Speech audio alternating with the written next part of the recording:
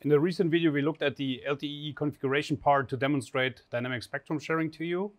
Now I would like to go into the 5GNR configuration, and we're starting again with the SMW200A vector signal generator.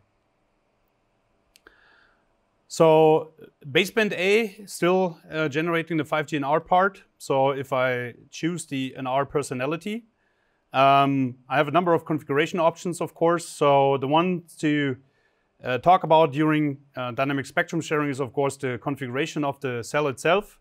So you basically see here I selected the cell ID. Since our carrier frequency is 850 megahertz, I'm choosing the deployment frequency range of below 3 gigahertz. I configure the same bandwidth as on the LTE side, 5 megahertz in my case. And I can right away jump into the synchronization signal part because we want to transmit the synchronization signal blocks in the MBSFN subframes configured on the LTE side. So 15 kilohertz subcarrier spacing is, so we are aligned subcarrier spacing between LTE and NR, a prerequisite for coexistence for dynamic spectrum sharing to start with. And since we have done that and learned from the technological side as well as from the demonstration for LTE that the first subframe is not for broadcast, so it's not emptied out, it's used for LTE. We need to configure the transmitted SSB indexes accordingly.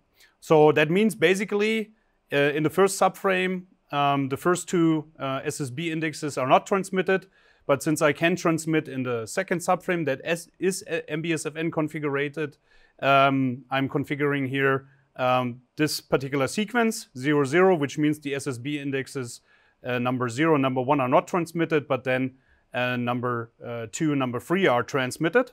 So that's what I set up here basically. Periodicity I selected accordingly. Of course, my MBSFN configuration throughout the network needs to match this particular periodicity that I selected here, another configuration parameter. And so that enables me basically now to transmit synchronization signal blocks into the emptied out subframes on the LTE side into the MBSFN subframes. Next step is basically we take a look now at our scheduling part. So if I go into the scheduling part here for NR, looking into subframe 0, again, which is an LTE subframe, of course there's nothing being transmitted, no synchronization signal blocks because that's what I configured earlier. So the first thing that I can do here now is looking into subframe 1.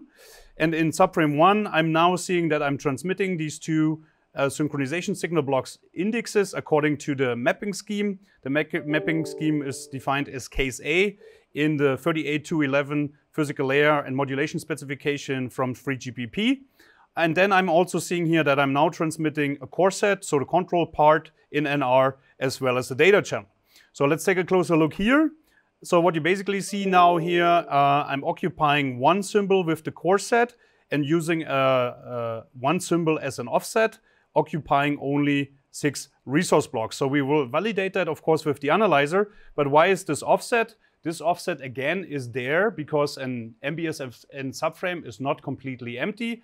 And if you recall our configuration on the LTE side, we were using the very first symbol in the MBSFN subframe still for transmitting the LTE control channel. So that's why I need to configure that here on the NR side accordingly. Next is the data channel then, of course. So since one symbol in that subframe is still used for LTE PDSCH, one symbol is used now for CORESET. I have 14 symbols in total. I can only occupy 12 OFDM symbols now with my NR PDSCH. I have to use apply here an offset of 2 symbols, which I do, but then I'm occupying the entire bandwidth, 5 megahertz, 25 resource blocks, and that we can validate that later on the FSW. I picked here a modulation scheme of 64 QAM. So this is subframe number 1. Subframe number 2 is also MBSFN subframe, and I also can transmit NR here. But due to the mapping principle for 15 kilohertz for the synchronization signal blocks, I will not have any synchronization signal blocks being transmitted in that particular subframe, which I can actually see also on my configuration on the SMW. Again, only a CORESET, control channel and data channel with the very same configuration.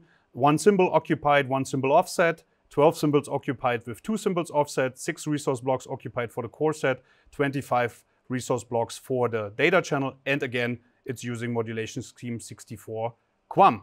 So that's basically configuration on the signal generator. Again, both signals, LTE and NR, being mapped together here in the IQ stream mapper block and then put on the same frequency, 850 megahertz. So what we are now expecting at the FSW is basically setting it to 850 megahertz carrier frequency and demodulating our 5G NR signal. So let's take a look. So as mentioned, we are here at 850. Yeah, so I can still take a look at LTE. We're still demodulating also the LTE part, which is transmitted on 850. My NR part is now configured accordingly. So I see here similar measurements, EVM over carrier, EVM over symbol. I already can see here that we measure only from a time domain perspective on a certain number of symbols.